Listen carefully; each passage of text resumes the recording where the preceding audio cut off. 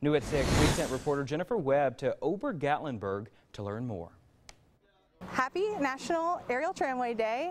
On Sunday, Gatlinburg had plenty to celebrate. We at Ober think that the tramway is something of an engineering marvel, and we're super excited about the fact that we've been here for 45 years. The aerial tramway is one of 17 nationwide, giving guests a 360 bird's eye view of the Great Smoky Mountains. When you go up in a tram, it looks like you're up in the skies by yourself, and it's like you're flying. You can feel the breeze. It looks so beautiful outside. The tramway opened in 1973 and has been a staple attraction in downtown Gatlinburg ever since. Really, it's an icon of this side of town. It's an icon of the mountains. You know, it's an icon really of this side of Gatlinburg. And even though the attraction has been taking people up and down the mountain for more than 4 decades, the attraction still sees new visitors every day. I hear the view is beautiful from the tram, and I haven't been to the Smoky Mountains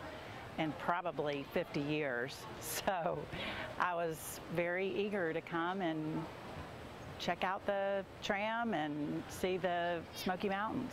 And the staff at Gatlinburg say they hope the tramway is around for another 45 years. Well, we're not going anywhere. We have a bunch of plans in store for new events and new attractions to be built on the mountain and downtown. We love serving the community of Gatlinburg and want to be here for as long as we can. Continuing to serve generations to come. You can see the view better, and it's way beautiful than ever. In Gatlinburg, I'm Jennifer Webb, WATE 6 on your side.